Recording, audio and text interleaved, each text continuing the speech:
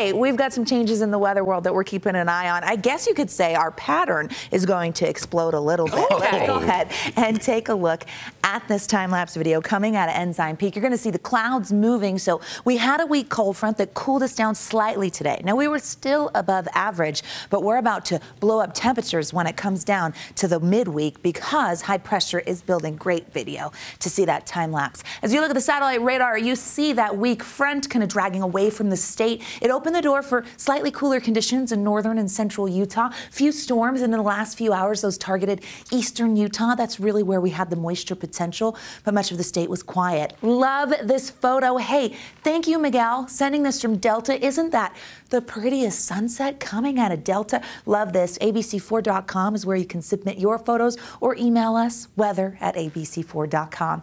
88 for that high today. Usually 82 is where Salt Lake tops out, but we were above that. 83 in Logan, 87 in Provo, 90s on the eastern side of the state, and 99 in St. George. Hey, we'll take a break. It's a slight one, but we did see that stretch of triple digits.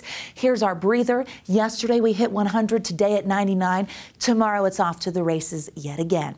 For the Wasatch Front into the overnight, clear skies will hold steady as we see those temperatures in the 70s in Salt Lake.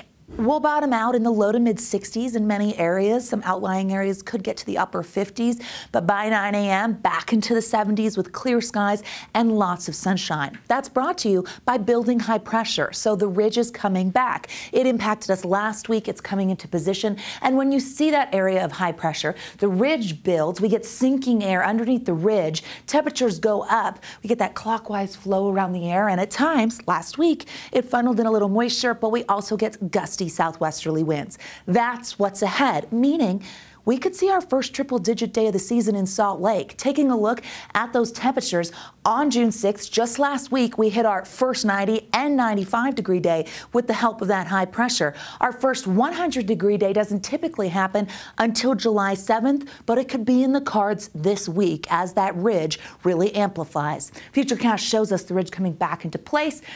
You see dry conditions because high pressure acts as a storm block, and we stay dry for several days. That will change. Here we are into Thursday. That southwesterly flow and southerly component's going to get us hot. Cloud cover increases because we get an area of low pressure moving through the desert southwest that's going to lift through a portion of the Beehive State, grazing southern Utah, bringing a more, I would say, moisture-packed mass of air that will bring the potential for some wet weather, but it also could moderate temperatures. That's going to lift. So southern and eastern Utah do have a chance of seeing some thunderstorm activity as we get towards the end of the work week. Forewarning you now.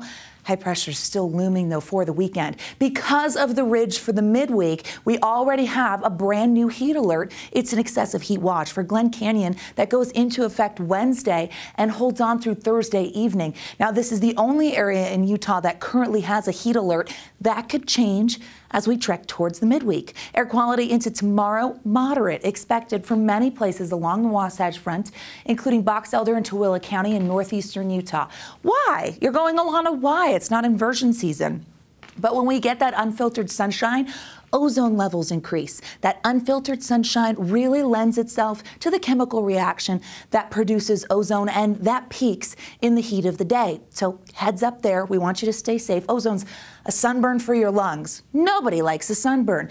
80s, 90s for tomorrow, 91 in Salt Lake, triple digits in Moab, 103 in St. George. So a nice temperature spread, but it's the appetizer as we run about 8 to 10 degrees above normal. St. George 7-day showing the triple digits. Another cool down. Woo, what a snap. Getting down to 99 on Friday as that system moves through. You can see 100 plus returns fairly quickly. Wasatch Front going low 90s for our Tuesday. I think the potential is there Wednesday. We'll see what happens Thursday. Upper 90s if we don't hit the century mark.